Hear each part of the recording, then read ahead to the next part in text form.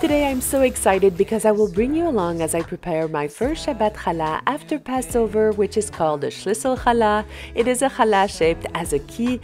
It is a segulah to increase our wealth, as the key to our parnassah or livelihood is in God's hands, and we pray while making this Shlissel Challah that God will shower us with abundance. I will show you 4 different techniques to make Shlissel Challah as well as how to decorate them. These Shlissel Challah are simple, foolproof, and make the complete process so fun and stressless because who needs complicated nowadays? If you're new here, hi, my name is Sara Malka. On my channel, I share all my tips and tricks to keep a balanced life between being a Sephardic Orthodox Jewish mom working full-time with small kiddos. So do not forget to leave a big thumbs up to the video and subscribe to our channel. Let me put on a pretty tichel and let's jump into it. My Shlissel Challah starts by using the best challah recipe. The one I use is foolproof and absolutely delicious. I will leave the link above and in the description box below. Once we have the best challah recipe, I want to make the most beautiful strands. To achieve that, I will start by weighing each piece of dough.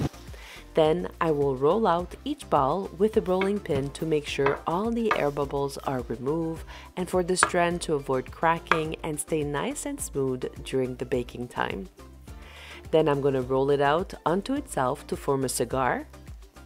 Pinch the edges from one side to the other. Then I will roll it slightly with my hands and put the strand aside.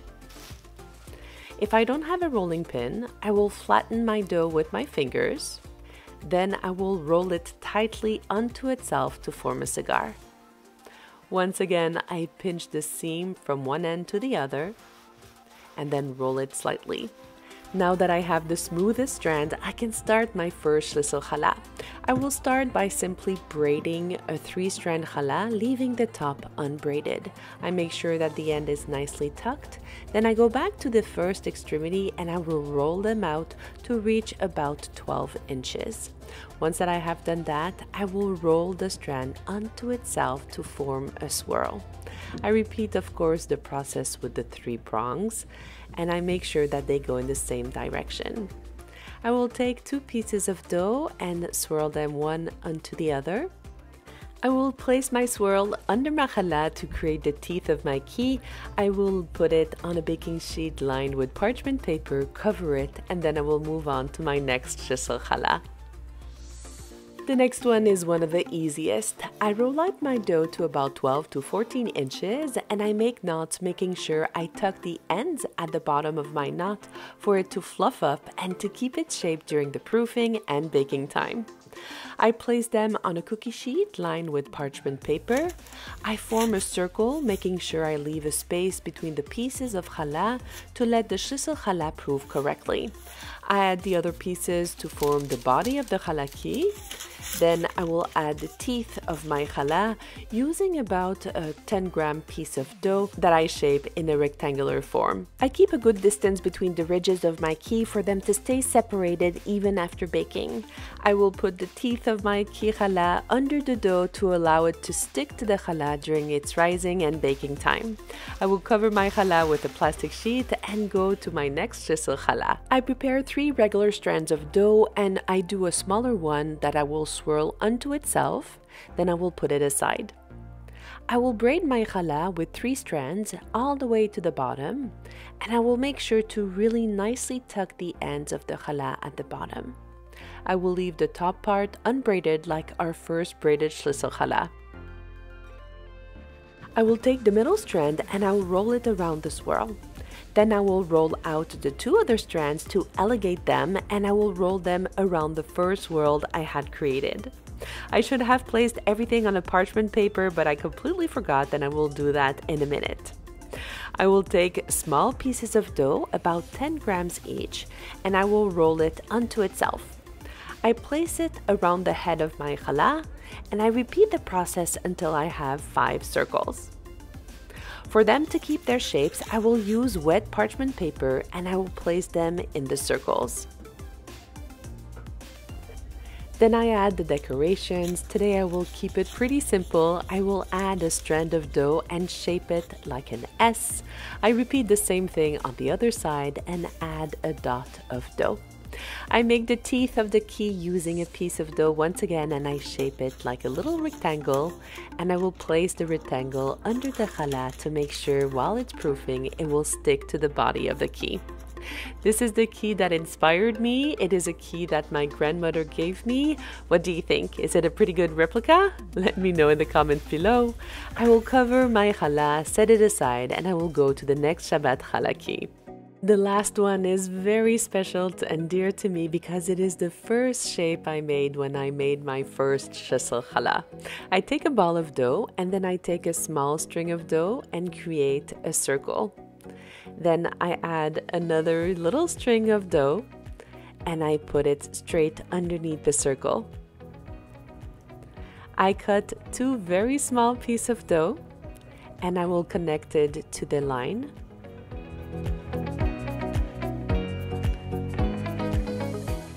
I add another line of dough on top to unify the design. And then I will add 2 other layers of dough around the head of my key to give it a bit of dimension, including one that will again make a circle all around the head of my key. I pat everything into place to make sure it sticks nicely to the dough. Then I will cover everything and let my challah proof for about 40 minutes. After 40 minutes, I will add the egg wash. Here I'm using only egg yolks to have a deep and rich color. I will put in the description box below my 5 favorite ways to make different egg wash, including a vegan egg wash to have the exact color I want when I make my challah. While I'm applying the egg wash, I make sure to put it in every nook and cranny of the Shlissel Challah to give an even color.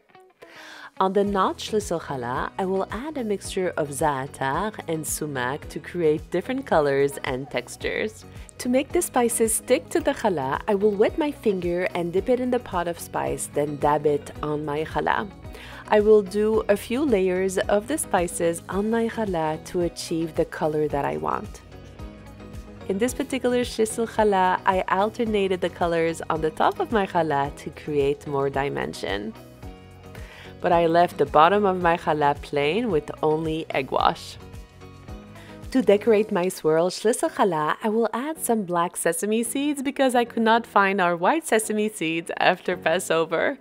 Using the same technique, I applied the sesame seeds. Our sages say that we add sesame seeds to our Shlissel Challah to remind us that God fed us in the desert for 40 years with the manna that resembled white sesame seeds.